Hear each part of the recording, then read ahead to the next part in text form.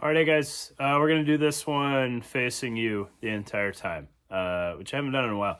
So tonight we're looking at the Kryptek tactical rugby shirt, I think is what they call it. I don't know, it's made famous by a certain cool guy picture out there. There's a brown one, I don't know. But I got their black-gray scheme. I can't remember what they call it, Typhoon or something, maybe. So I got this in large.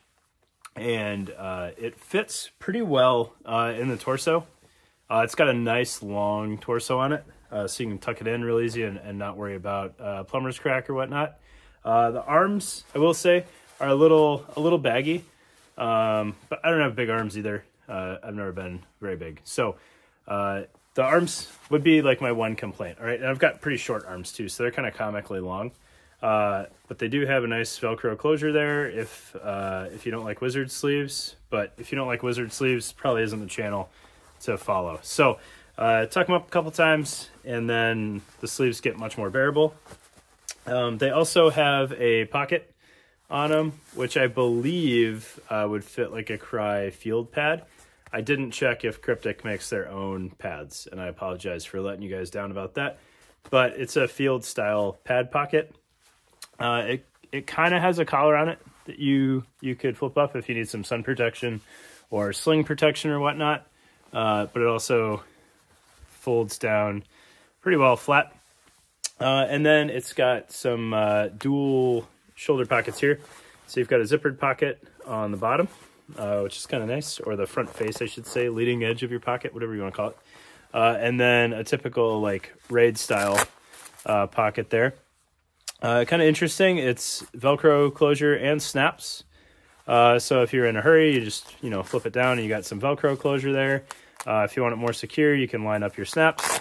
And then if for whatever reason you were a super cool guy and wanted it to be quiet, you just need a little chunk of hook or loop there to help cancel out that Velcro. And then you just rely on the straps.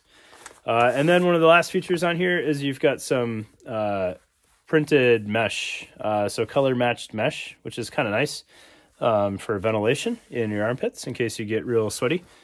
But it's not a bad shirt, right? So it's a very t-shirt material, a little bit more comfortable in my opinion than the Cry like torso portion. I don't know if it's as durable because it is rather thin, but if you've got plate carrier on top of that, not too much of a hazard. Maybe you get some Velcro, like pilling issues. Sleeves are nice, quality material. They feel pretty durable. A little bit more stiff than a Cry top.